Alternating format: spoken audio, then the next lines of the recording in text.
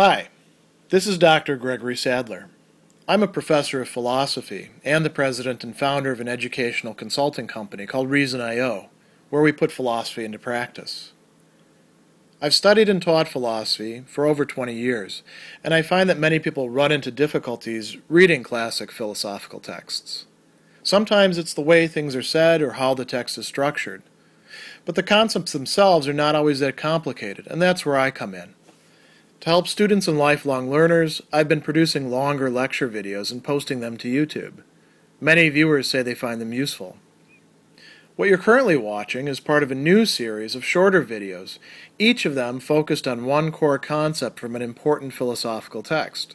I hope you find it useful as well. In Nicomachean Ethics, Book 8, in the course of discussing this broad topic of friendship, one of the issues that Aristotle is going to talk about is the relationships within what we can call the household, the oikos in Greek. And this encompasses more than just the nuclear family, although what we nowadays call the nuclear family is really the core of it. It encompasses everything involved with being a landowner, a householder, somebody who has probably servants as well, who has the resources, the means to be able to engage in commerce with other people, to engage in social life. All of that is part of the household. And Aristotle thinks that some sort of friendship ought to be working within the household. We're going to talk about the role of affection in that in a separate video. Here what we want to look at is the relationship. What Aristotle sees is essentially a structural similarity between what goes on in the household, in the relations between the people, and what he calls political regimes, politeiai. These are also sometimes translated as constitutions. These are broad ways in which we can classify societies, political communities. They're derived from some of the categories that Aristotle works out in some of his other books, like the Politics. So I'm not going to spend an awful lot of time discussing this side just for its own sake. We can do that some other time when we're discussing the Politics proper. But it is important to know a few things about Aristotle's conception of political regimes. You notice that we've got 6 of them up here, and they can be arranged in pairs that are actually opposites to each other. And there's greater opposition, Aristotle says, with these at the top of the list. Monarchy is very, very different than tyranny, although it does have one thing in common, quite literally one thing in common, one ruler. Timocracy and democracy are a little bit closer together, and aristocracy and oligarchy are in sort of a middle state. They're further apart than are these two, but they're not quite so far apart as are these two. So let's talk about what each of these mean. The other way in which we can understand this is, instead of the oppositions, sort of this axis. And as we're going from the higher to the lower in this case, we're going from one person being in charge, one person determining, one person ruling, down to the many. Not everybody, but at least the many, those who are citizens, are able to engage in ruling. Perhaps not all at the same time. So monarchy, Aristotle says, is when one person rules, but it's not enough for one person to rule, because that's also the case in tyranny. What differentiates them, what separates this side apart from this side, is who is the rule exercised for? Is it carried out primarily just for the people on this side, the people in charge, or is it something that is being done for the good of other people in the community, indeed of the community as a whole? So a real monarchy can only be a monarchy, in Aristotle's view, when power is being exercised not to retain power for the monarch, not to get everything for the monarch and his cronies or household or anything like that, but for the entire community. If you stop doing that, you cease being a monarch, and you thereby become the worst of all things, which is to be a tyrant. A tyranny is a tyranny is, I almost said a person, it's a person corrupting the entire political regime or establishment or constitution and making everything turn on his or her will, only for his or her benefit or for the benefit of those who he or she is closely connected with. It could also be for, their class, their party, their race, their whatever we want to pick, some sort of division. But the key thing is one person is in charge. When we talk about dictatorships are typically tyrannies. If they're what we call an enlightened despotism, and the person really, really is working for the good of everyone else, which quite often is not the case, then that would be a monarchy, right? Now, if we expand the number of rulers a bit more widely, and we have something like a class system, perhaps, then we have an aristocracy only when the people who are in charge are in fact the aristos, the best, the people who have virtue, and who are running the community and ruling it for the benefit of the other members of the community, not merely themselves. So it's not enough just to possess virtue, you also have to be exercising it. And Aristotle says that when that's not what's happening, when you have a few people ruling, not just one person, but a ruling class, or perhaps in our own time we might talk about a political class, right? Then you have an oligarchy, which literally means rule by the few. Typically these are going to be the rich or the powerful, who often coincide, because if you have power, you can quite often work the system to make some money out of it. If you have money, you can usually work that to get something out of it, to get some power. And the oligarchs are not interested in the good of the community as such. They're interested in their good. They're interested in perhaps the good of those who benefit them, but they're not interested in the other members of the community. And so that's a problem. These are what we call corrupted regimes as opposed to good regimes. Timocracy and democracy. Now we tend to think of democracy in the West as being a good thing. It can't be democratic enough. Aristotle doesn't see democracy in itself as a good thing. He wants to qualify that. If we're just talking about mob rule, that actually often turns back into a tyranny. That's not a good thing. American Idol, not an example of a great way to run a society, right? Popular vote can be quite good if the people are actually well informed, if there are certain limits in place, and that is much more like what he calls a timocracy. In a timocracy, it's not anything goes so long as the people decide. Again, the difference between them is going to be, in a timocracy, the rulers are many, but the many are deciding on the basis of what's good for the entire community, not just themselves, not just their own class, whether it be the middle class, the lower class, not just their own group, not just even perhaps their own country, if we want to think about this in an enlightened way, although Aristotle doesn't really concern himself with that. In a democracy, the people who are in charge are doing it for their group. And this is why we often get party politics and faction involved in democracies. That shouldn't be the case quite so much in a timocracy. So we have now these 6 different regimes, right? How does that play out in terms of the family? Well, Aristotle tells us quite a bit about this. There's a father-son relationship. I think in our own time we might say parent-sibling.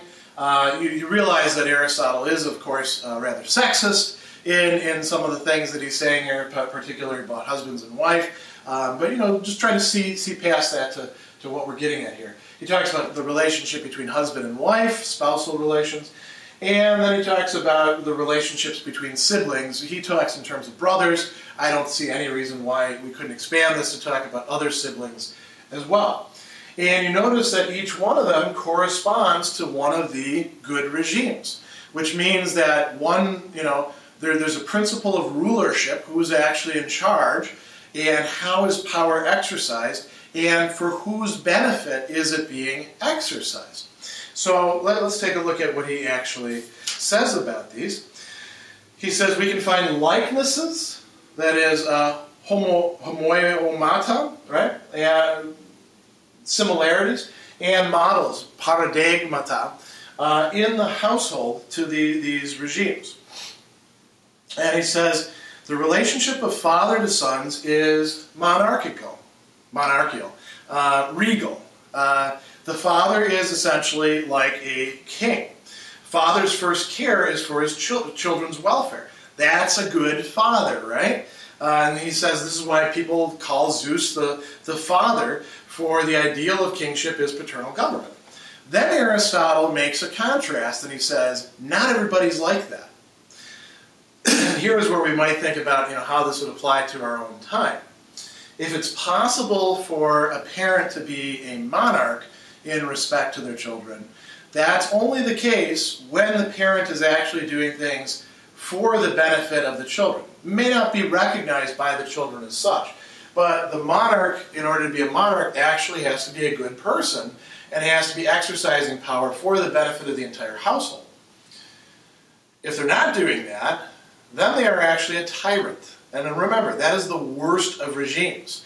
Aristotle is by implication saying parents who exercise tyrannical power over their children are the worst people in the household, and they make the household into the worst kind of regime. Who does he talk about? He says, the Persians. Among the Persians, paternal rule is tyrannical, for the Persians use their sons as slaves. This is a fundamental problem. Aristotle, of course, doesn't criticize the institution of slavery in any comprehensive way. He says that in many cases slavery is unjust, and the wrong people are slaves and the wrong people are masters. But he does hold out some possibility for some power relations that are of a despotic, a slave to master kind of way.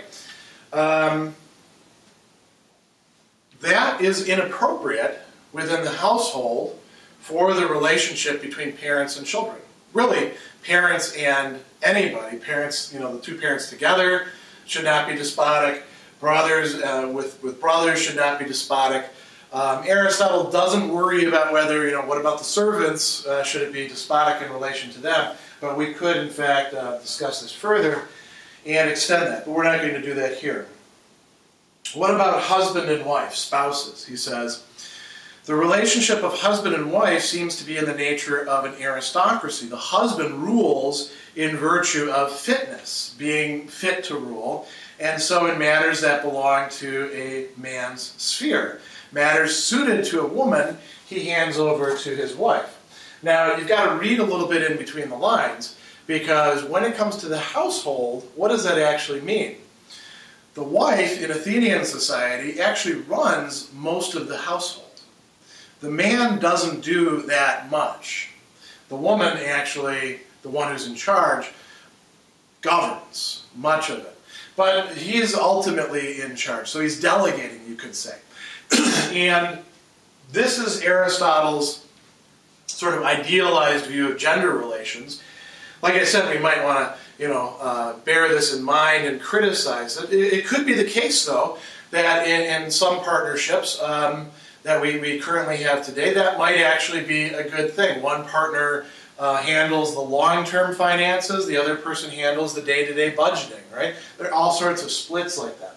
Now, what does Aristotle say about how this can go wrong? He says, when the husband controls everything, he transforms the relationship into an oligarchy, for he governs in violation of fitness, not in virtue of superiority. The idea behind an aristocracy is that people should do what it is that they're best suited to, and then the other person should listen to them.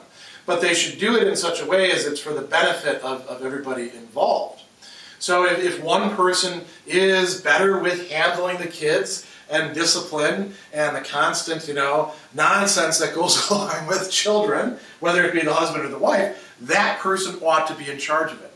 When one person arrogates to themselves everything and says, I'm the one who's in charge, Aristotle says that's a corruption of this. That's a problem within the household. Going on a little bit further, he talks about brothers, and he says, Oh, there's one other thing that he talks about. Sometimes when the wife is an heiress, it's she who rules. In this case, authority goes not by virtue, but by wealth and power, as in an oligarchy. So, we might extend that to thinking in terms of both parties. There's an old expression, when you marry money, you earn it. So when you're marrying into an unequal relationship, power might be exercised in that way. Going back to brothers, so brothers, he says, they ought to be in a sort of timocracy. They are equals, but they're not completely equals. Insofar as they differ in age, there's a little bit of inequality there. So he says, if the difference in age be great, the friendship between them cannot be of the fraternal type. And then he says, where do we see democracy? Democracy appears most fully in households without a master, without anybody in charge. For in them all the members are equal, but it also prevails where the ruler of the house is weak, and everyone is allowed to do what he likes. And that doesn't sound so bad, right? But if you think about what's required to hold a household together, think about, we're not even going to worry about money at this point. Just think about scheduling, all the different activities. You got a husband, wife, kids, the dog, and who knows what else, neighbors and all that. Scheduling. Who decides when things are going to happen? Who settles scheduling conflicts? Does everybody just throw whatever they want onto the calendar and say, me, me, me, me, me? Well, that would be an example of democracy. The many rule, the many get a lot of freedom, but it doesn't turn out that well for everybody. And it tends to, give way eventually to somebody saying, that's it, I'm laying down the law right now, I'm going to be the tyrant. So why is all of this important in terms of friendship? Aristotle says that both in the political community and in the household, friendship has an alignment, let's call it, with justice. And all of this is a matter of justice, what's right and what's wrong, who owes what to who should be exercising power, for what reason, to what extent. Same thing applies over here. So Aristotle thinks that it can be helpful to look at these political regimes to understand how things ought to be working and where things go wrong within the household, or as we call it these days, the family.